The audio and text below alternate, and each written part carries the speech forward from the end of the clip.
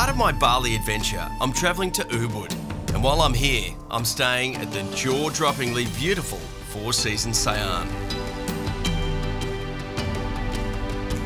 Lying beside this resort is the magical Ayung River, and every one of the 42 suites here are set amongst lush tropical surrounds, making them feel a part of the environment.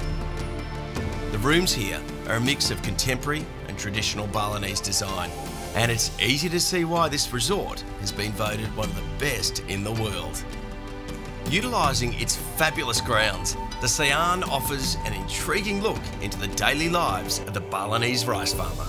Wirrawan, Yes. I'm in my element here because at home Yes. I eat a lot of rice. Yes. I eat rice 3 times a day. 3 times a day?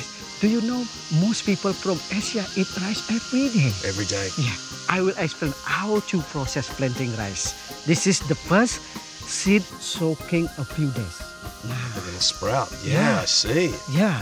After like sprout, this is, you must make small area and you seeding.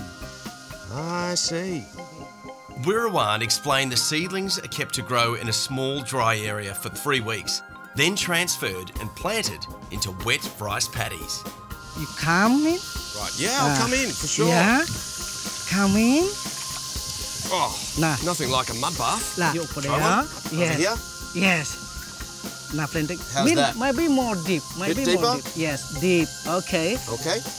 And again. So how long does it take you to plant all this? Not You so think? long. No? Not so long. It's 3 weeks or 1 month. Until it's all ready? Yes. Until ready. Until it's Yeah. ready. Okay. Okay.